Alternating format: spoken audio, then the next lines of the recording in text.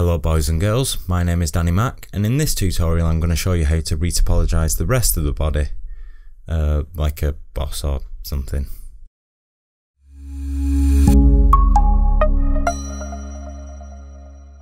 If you haven't seen the prerequisite videos how to retopologize the head like a boss, then go and do that now. We'll wait right here for you. Now in this tutorial I'm going to show you how I approach retopology in passes. In the first topology pass, I'm thinking mainly about getting nice sculpting topology while setting myself up for the second topology pass, where I focus more on rigging and deformation. But before we get into that, let's take a step back and talk about how we might use Zbrush to best prepare our models for retopology. The first thing I would recommend when it comes to retopology is, if possible, make sure you do it in a neutral A pose or T pose. You don't want to pose your model and then retopologize it, because then you can't make use of symmetry during the retopology stage, which makes the entire process twice as long. Another thing that will make retopology a lot easier is how you pose your arms, hands and feet. So for the arms, like I say, you could go for a neutral A pose or T pose. Both have their own benefits, but I usually sculpt somewhere between the two anyway, so I tend to leave it like this. I also make sure the forearm is in a neutral position by having the palm of the hands point towards the body. You'll also want to make sure you have a nice gap between your fingers and toes. This makes it easier to get polygons into those tricky spots. Don't worry if it looks wrong and unnatural, because it will be easy to fix once we have nice topology and polygroups set up later. Now, depending on how close together you've modelled the legs, it can also be a good idea to temporarily rotate these apart too, for the same reasons. Again, don't worry if it looks strange, since it's going to be easy to edit later. And that's about it for preparing the model, so let's look at some retopology tools right here in Zbrush. The first tool I'll mention is the Topology brush, which you can find under B, T, O. And you need to make sure there are no subdivision levels on the model, so come over to Geometry and delete the lower subdivision levels. Now, the tool is very similar to the one that I used in the head tutorial, in that you can draw edges straight onto your model. Whenever you make 4 edges, it creates a polygon, and I can add more polygons by continuing these edges down like so. I can also remove edges by Alt dragging across an edge.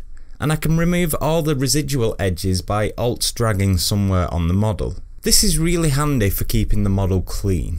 Now, if I want to make a loop around the mesh, I need to start drawing the edge and then hold Shift. And if I'm not settled with the placement of the loop, I can hold spacebar to move it around. When I'm ready to accept this as a mesh, I simply need to click on the underlying mesh. The thickness of the resulting mesh is dependent on the draw size of your brush, so for retopology you generally want this set to 1, which means no thickness. Now we can Ctrl-Shift click on the high res mesh to solo it, and then again to invert the selection, and we're left with our retopology mesh. Now we can split the high res mesh onto its own subtool using Split Hidden by going to Subtool, Split, Split Hidden. We can then begin subdividing our low res mesh, and then coming over to Project All to project those high res details back onto our Retopologize mesh, giving us subdivision levels to work with and bake our maps from. I will cover reprojecting the details later on in the tutorial. Now let's look at another method for creating topology in Zbrush. First, you want to make sure everything but the model you want to retopo is hidden. Now let's insert a Z-sphere and just shrink it down inside the mesh. Then come down to Topology and click Edit Topology. When we click on our mesh, you should see it create a point like this. If yours hasn't, hit Q to enter draw mode, and now it should work. Now I can click 3 more points and then join it to the first point to make a polygon. And I can continue clicking around the mesh to make more vertices and more polygons. One thing you'll quickly notice when using this method is that the tool doesn't always draw from the vertex you want it to. This is easily remedied by control-clicking on the vertex you want to draw from. Alternatively, you can click off the model to temporarily jump out of draw mode, then you will continue from whichever vertex you click next. You can also create new points along an edge just by clicking on it like so.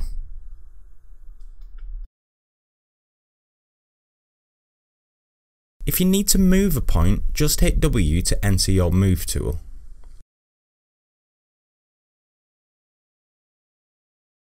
Then once you're done, come over to Adaptive Skin and turn the density and Dynamesh resolution all the way down and hit preview to check the topology. Once you're happy, click Make Adaptive Skin. You'll notice that a new tool is created up here, and if you want to bring this into your working tool, just click Insert and then select the new topology. Now, before I move into 3D Core, I'll show you how you can use the Topology brush in conjunction with ZSphere Retopology. So let's say I've created some quick and easy loops using the Topology brush, but now I want to use the ZSphere Retopology tools for more intricate topology. Well, to do this, first we need to create geometry from the Topology brush. So I'll shrink my draw size to 1 and click to accept my topology. Then once I have this geometry as its own subtool, I'll come up here and click Clone, which will throw this mesh into its own tool, and that's all we need to do for this section. Now when we set up our ZSphere topology, notice we have this button that says Select Topo. Hopefully you can see where I'm going with this. Hit the button and select the topology we created using the Topology brush. We can now continue where we left off using the ZSphere topology tools. Now, like I say, I'm going to use 3D Core for Retopology since I'm more accustomed to their Retopology tools, but I wanted to share these methods for those wanting the option of using Zbrush for Retopology. If you follow my channel, you know I give out tons of information for free, but I also need to create premium content in order to support the free content, and apparently you're supposed to feed your children or something.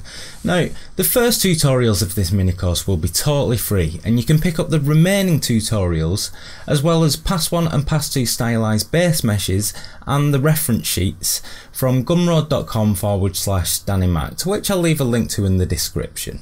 The base meshes are intended to be for you to learn from, but feel free to use them as you like.